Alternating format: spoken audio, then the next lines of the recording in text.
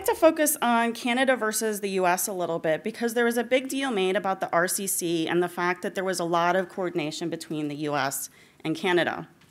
Now, when I took economics in college, my economics professor would always talk about the bird's eye view and the worm's eye view.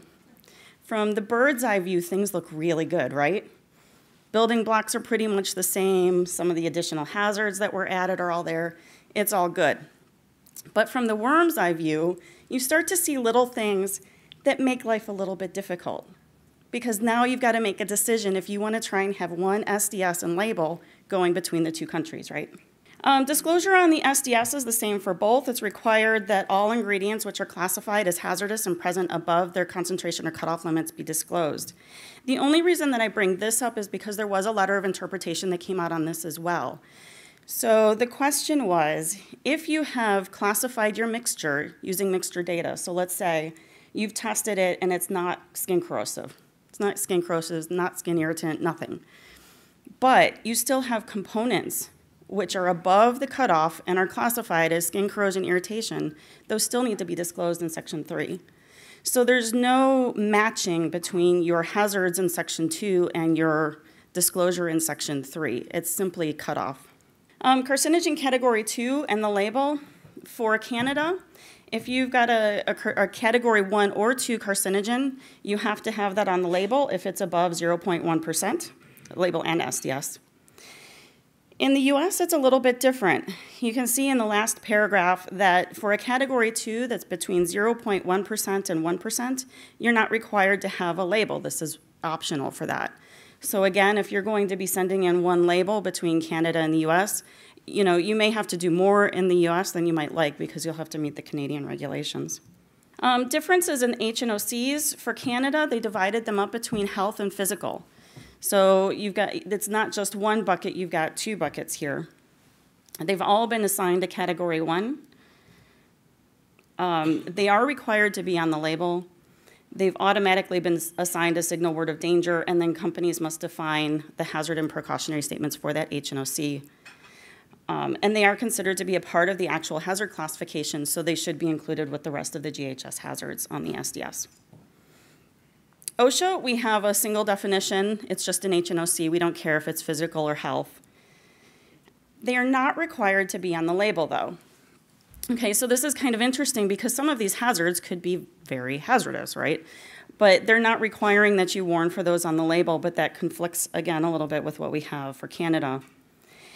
Now this one, there was a letter of interpretation that came out that said OSHA, that H&OCs should have a single signal word assigned on the label. Now, H&OCs are not required, or sorry, on the SDS, H&OCs are not required to be on the label, so you wouldn't have to do it there, but they're saying on the SDS you should put a signal word.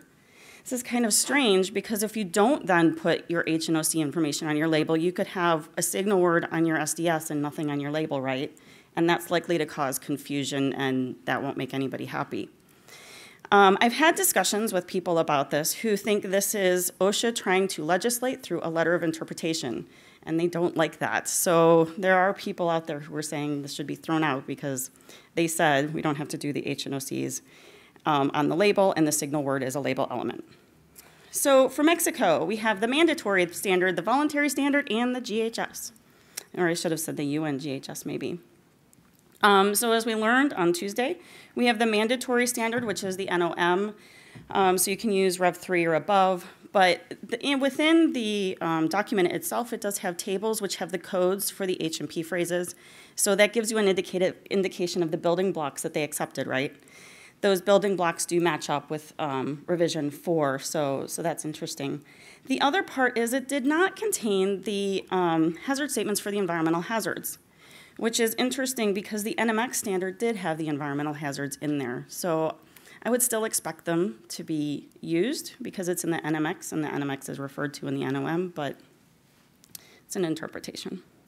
So we talked a bit about Brazil. We've got the 4 standards, and we know that the classification one has not been updated.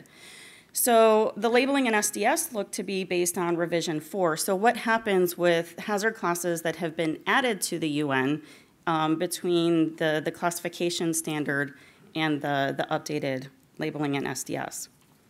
Well, within the labeling standard, they did add a provision stating that if, for labeling provisions that do not have criteria defined in the current classification, so this is the NBR 14725-2, the classification criteria in the 4th revision of the GHS can be used. So this is indicating that you can use the Rev 4 classification scheme for things like chemically unstable flammable gases A and B, aerosols category 3.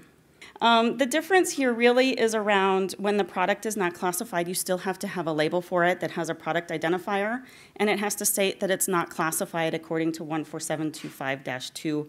And then if you have any recommended precautions, you should add those as well. When you have a range, your classification in Section 2 must be aligned with the upper end of the range in 3.